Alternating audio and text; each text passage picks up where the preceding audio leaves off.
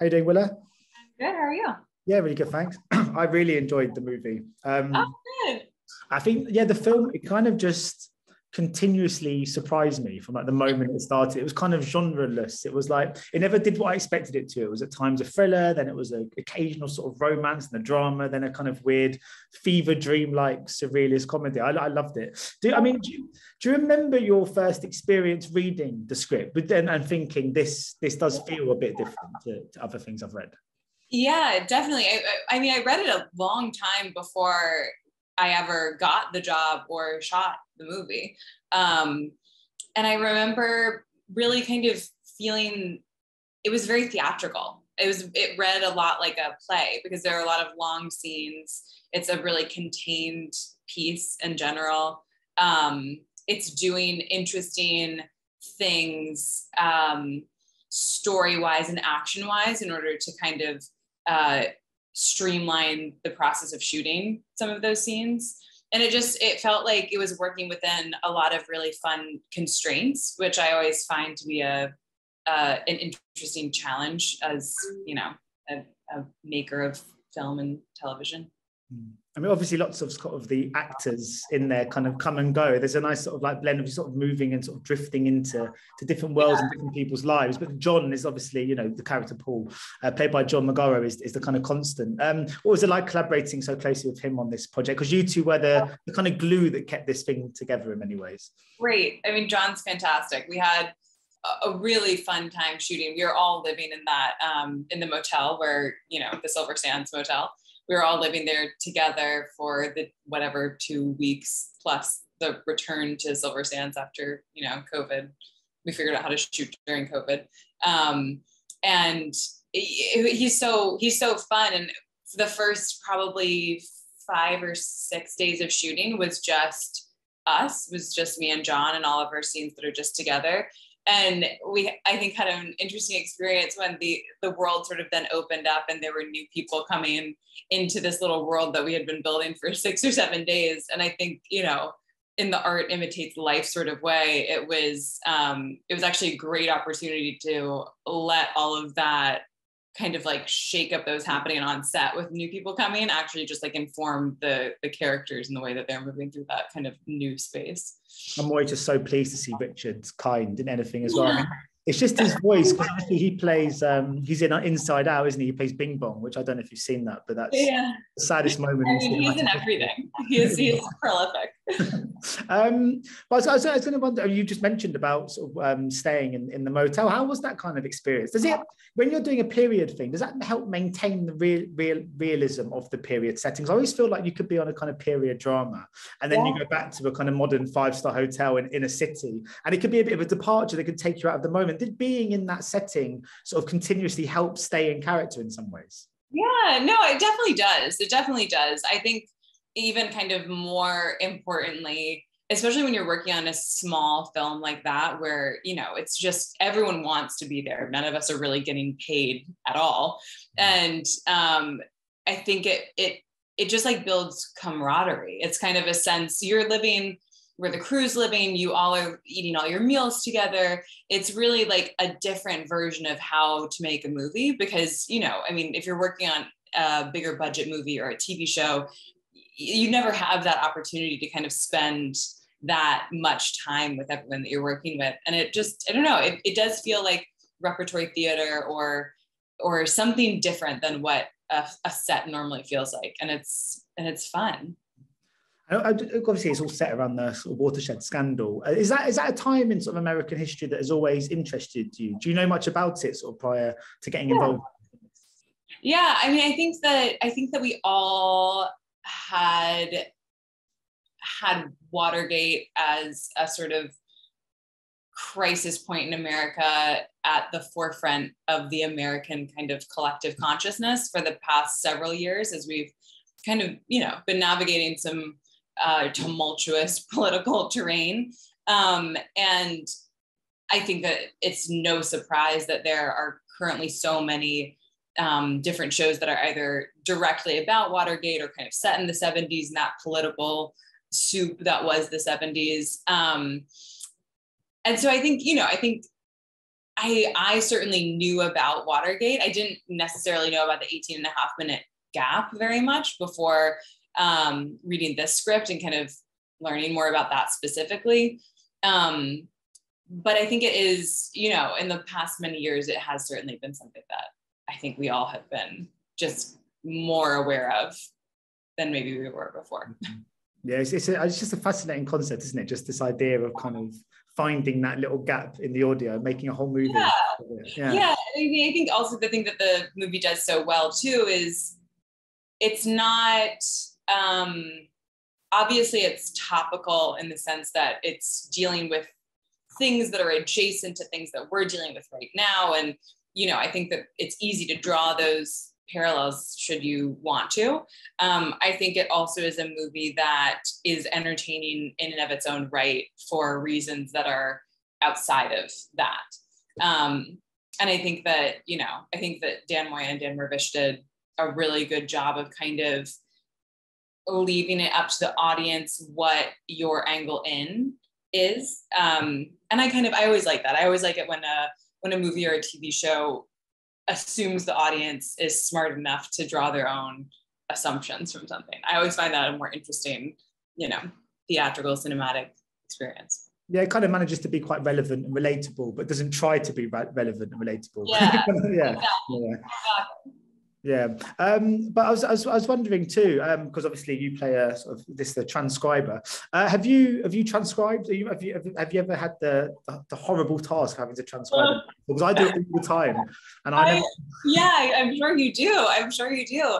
I mean, I certainly have in college. I know I was sent like recordings of lectures that I missed. And so I certainly was like over there, like listening to them. Have I ever though had to transcribe something word for word? I don't think so. And I did do a lot of, typing on those old typewriters in that scene that we shot in the office. And I don't know how they wrote that fast. My mum still types with one.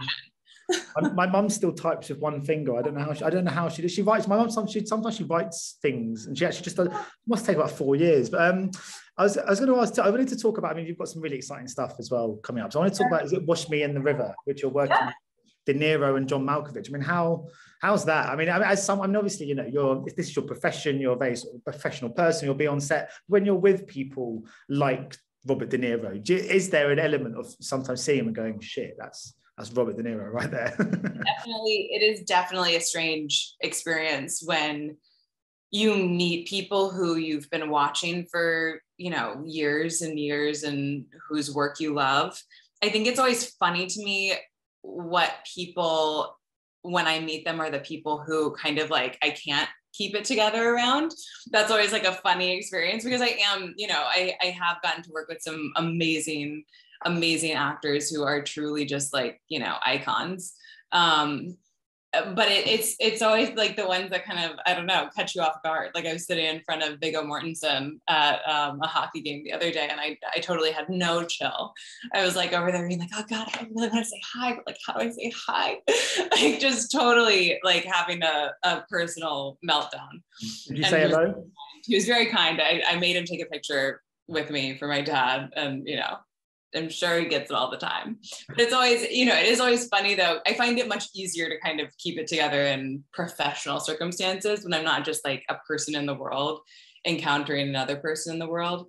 But yeah, John and Bob are just fantastic. And I actually had most of my stuff in the movie with Jack Houston. I don't know if you've ever spoken with him, but he's also fantastic. And I think we really had a really wonderful opportunity to kind of like dig into some kind of tricky terrain. And we had like the time to do it well, I think. It's so true what you said that if I go to like a press conference and, De Niro or Scorsese walks in, I go, oh yeah, well that's supposed to be it. If I see some sort of even just I don't know, someone from just a soap opera walk past the street, I go, shit, look at that. It's like a scene outside of where you're just like, oh. It's very true. There's also obviously the House of Usher, which is the My Family series. Have you guys finished that? And I mean, are you allowed to say how your character fits in? I know these things are quite secretive, so no worries if not. I don't even know if I am technically allowed to say, but I think that they are almost done shooting. I've wrapped my stuff. And I'm very excited for that. I am really excited. I think that whole creative team is just brilliant. And there are the whole cast that they've assembled is really fantastic. And I feel very grateful and excited to have been part of that project. And, Mike is so prolific, and all of the stuff that he creates is so complicated and interesting and smart. And I truly do not know how he does it so frequently. Yeah, but I mean, just eventually, obviously, well, 18 and a half to Wash Me in the River to the House of Usher. These are really great projects. Is this a reflection, do you think, of an industry that is just kind of flourishing? Because there's so many streaming sites and services now, and so many different great creative kind of minds out there. And when you have so many shows, what comes of that is so many roles. Does this feel like as good a time as ever, do you think, to be an actor in this industry? Yeah, no, I think it definitely is a great time to be an actor. I think it's a great time to be anybody in the creative business. I think there are so many opportunities and outlets for people to see things that would have ordinarily been harder to see. I think that it also has made it harder for audiences to kind of find what they want to watch, just because there is such like a wealth of options. And I think I find that as an audience member, I can spend like an hour trying to like look between the different streaming surfaces to like remember what it is that I was wanting to watch in the first place. So I think that like that's the trade-off for like this kind of, renaissance of all of this amazing stuff that wouldn't have maybe gotten made otherwise. It's just like you make something amazing, you want people to see it, and it's kind of harder than it ever has been for it to like cut through everything else and be the thing that people are watching. Yeah. So it's as good a time as ever to get the jobs. Maybe just the hardest time to present them to people. Yeah. But I can spend the length of a movie just trying to find a movie to watch, just flicking through. It's gotten to the point where it's like I won't turn on the television unless I know where I'm going and like what I'm trying to watch. Yeah, I just can't. That's a good move. But does this, I mean, obviously it's an exciting time for the industry, but does this feel like an exciting time for you personally in your career? Because it does feel like there's been some really cool stuff coming up or have been sort of created recently. Yeah, no, yeah, I'm very happy, grateful, excited. I feel like I've been very lucky to get to do a lot of different types of projects, play a lot of different types of characters. And I have some stuff coming up that I'm excited about that I can't talk about yet, but it does feel like an exciting moment. Has it been a kind of struggle at times? The reason I'm asking that is because my cousin is sort of left. I've got two cousins both getting into acting. They both kind of left drama school. They're kind of in their early 20s, and they're really having to kind of persevere because it's one of those things where you just need that break. You need someone to take that gamble on you. And I just wondered with yourself, have you always maintained the faith, or has it ever been hard across the years and picturing where you could be sort of in the future? Yeah, no, I think that what I've kind of realized is regardless of, I mean, obviously there's the initial hurdles of like getting your first jobs that then make it more likely that you'll get more jobs. But I think that once you kind of cross that barrier, I think that at least what I've seen from, friends who are kind of even, more well-known, have more name recognition, is the goalposts just kind of move. Like you're constantly just, I don't think you ever feel that you've arrived at the place that you want to be. I think there's constantly sort of like the fight, and then there's the internal sort of struggle where I think that anyone who's a creative person in whatever dimension, I think there's the inherent self-critique and the turmoil that comes of that.